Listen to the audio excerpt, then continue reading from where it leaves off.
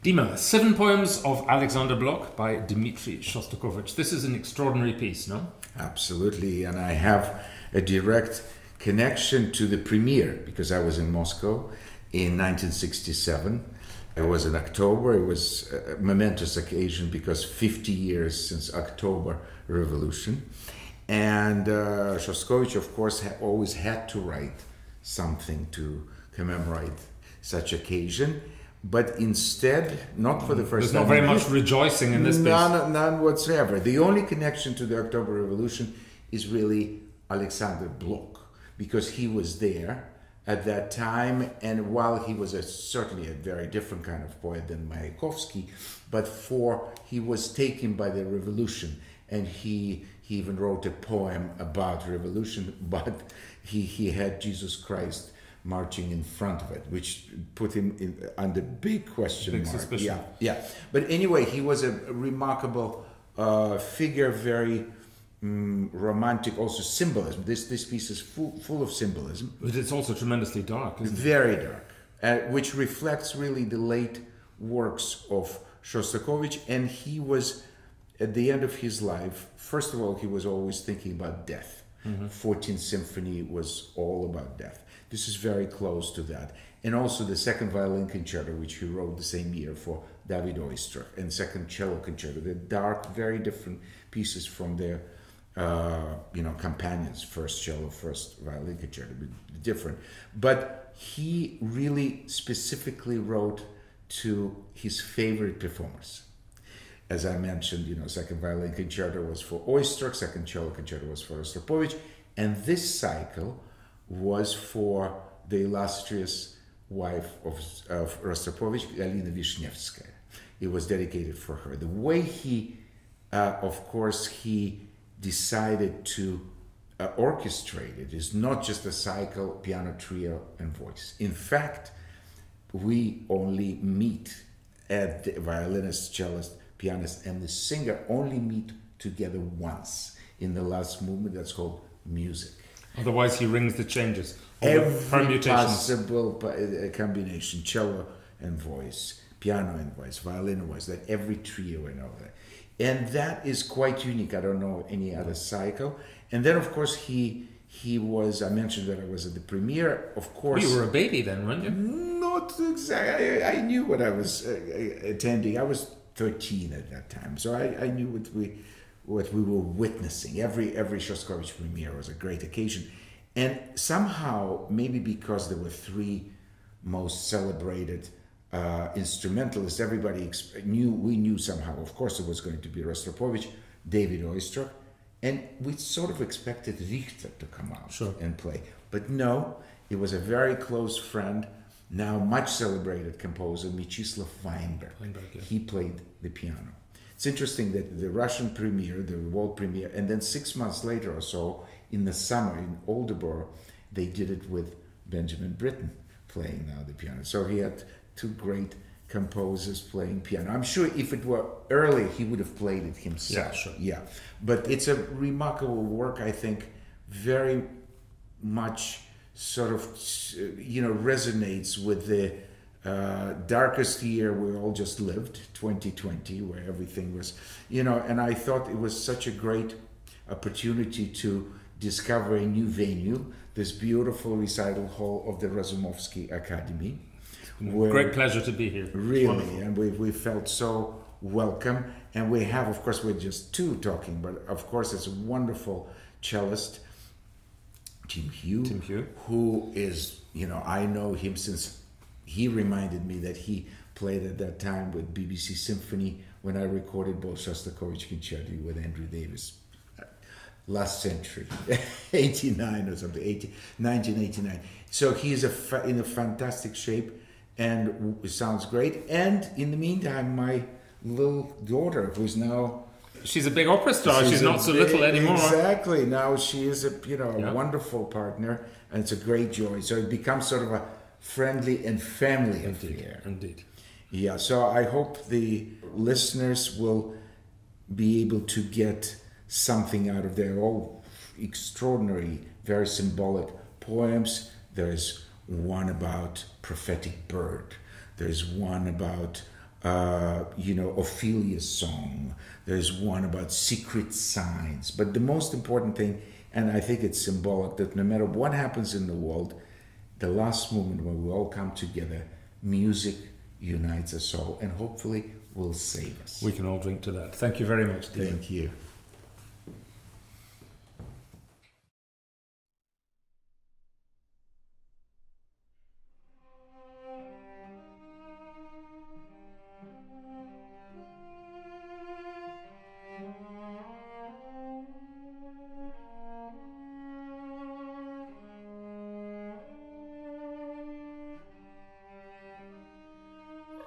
As what I rest, even